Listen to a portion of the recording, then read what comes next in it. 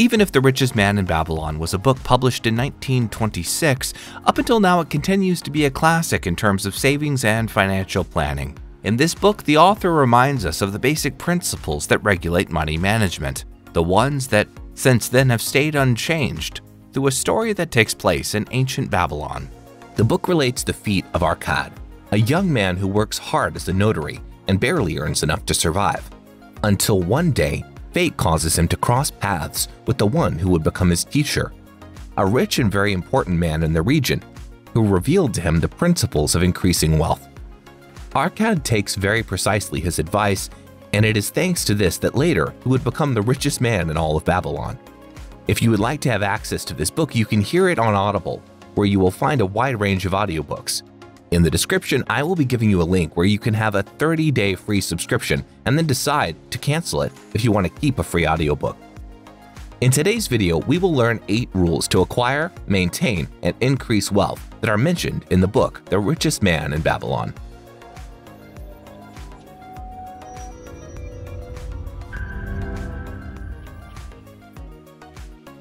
Number 1.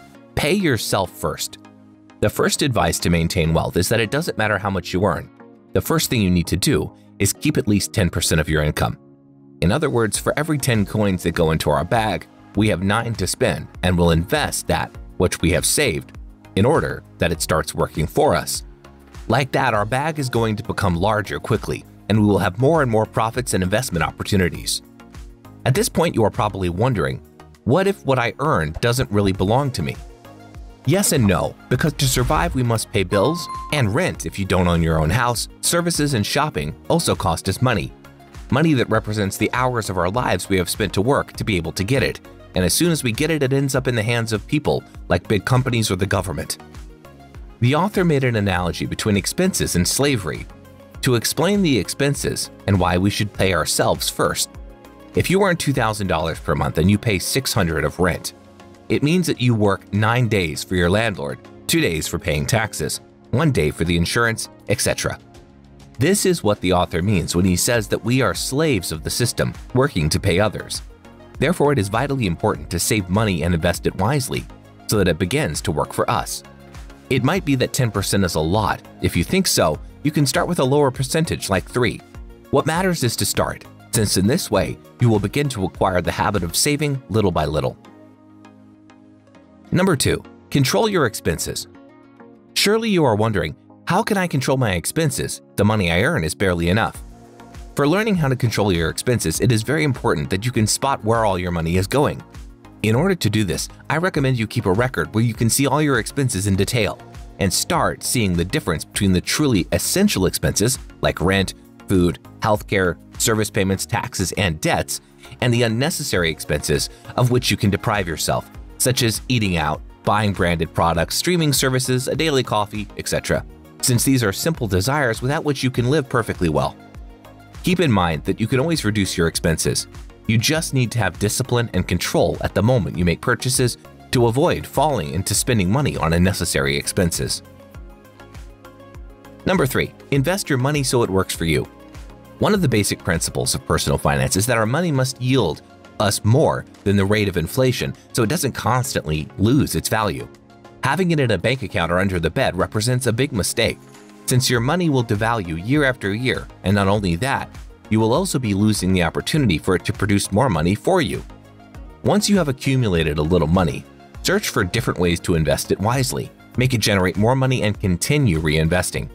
Only then will you quickly multiply your savings, and as a consequence, you will acquire the liberty to live your life without worrying about and working for others. Number 4. Protect your treasure. It is very important that before making any investment, meticulously investigate every situation, study, and learn about the topic to make sure you can safely claim your profits and earnings.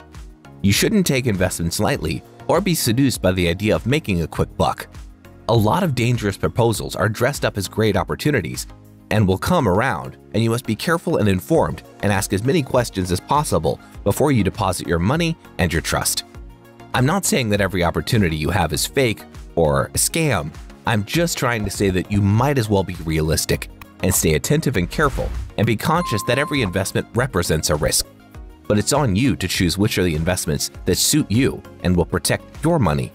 Because if you are careless, credulous, and naive, you run the risk of losing the money that you have spent so much time and effort collecting. Number 5. Own your own home. You must make your home a profitable investment. The Richest Man in Babylon tells us about the advantages of owning your own home. Having your own home is one of the wisest investments you can make. This will work as a great engine to inspire us in the search for our wealth, motivating you to do your responsibilities and earn more money, in addition to reducing the cost of our lives in the medium term so that we can designate a part of our earnings to live fully and to satisfy our desires. Number 6. Assure your future. The 6th rule is to secure your income for the future. This is because the natural course of a person's life is from childhood to old age. We must bear in mind that youth is something that does not last forever, and this is something that we cannot change. So what we must do is focus our energy on ensuring a source of income for the future, since the time will come when we will not have the same capacity to produce as when we were young. Some of the ways recommended by the Richest Man in Babylon is to invest in properties or interest-bearing loans. Number 7. Avoid avarice. It's very important at the time of increasing fortune that you learn to cultivate the virtues of patience and perseverance, and don't let the desire to have more fortune quickly bring with it avarice that will cloud your good judgment.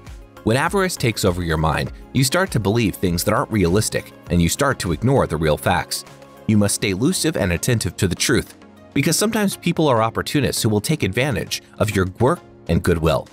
In fact, throughout history, there have been several cases of big scams that promise juicy profits month after month, in which people have lost their entire savings. If we look at successful investors like Warren Buffett, we will see that they are very conservative with their investments, preferring to build slowly instead of spending their money on something risky. Shortly, you're better off building slowly than rushing into an opportunity that promises a lot but proves to be risky. Number 8. Acquire new skills. The more knowledge we acquire, the more money we will win. This is because business prospers when we are insightful and constantly trying to improve ourselves to be more useful for our purposes. So it's more important to look forward and progress and never stay idle, because we will be sidelined. The world will advance in leaps and bounds ahead of us if we don't advance with it, and we'll end up left behind. If you are looking to build a life without financial worries, it's imperative that you start by saving. Think about saving money like a soldier. If you invest it correctly, it would work constantly for you. Everything else is strategy to know when to spend and when to invest. Your money must work for you instead of you working for your money. The Richest Man in Babylon is one of the essential books about financial education, being that a lot of books like Rich Dad Poor Dad by Robert Kiyosaki have been inspired by the classic. Furthermore, it's also entertaining and a fun read. It brings with it the teachings that are still valid to this day. If you would like to have access to this book, you can hear it in Audible, where you will find a wide range of audiobooks. In the description, I will be giving you a link where you can get a 30-day free subscription, and then if you decide to cancel it, you can keep the free audiobook. These were the 8 principal lessons of the Richest Man in Babylon. Tell us what you think about the video, and if you have any suggestions, you can write it in the comments below. We will be pleased to read it. And remember to share this video with your friends to help them with their financial education. We will leave you with other similar videos that might be interesting. If you like the video, don't forget to give us a like, subscribe, and activate the notification bell so that YouTube notifies you every time we upload new content. See you in the next video.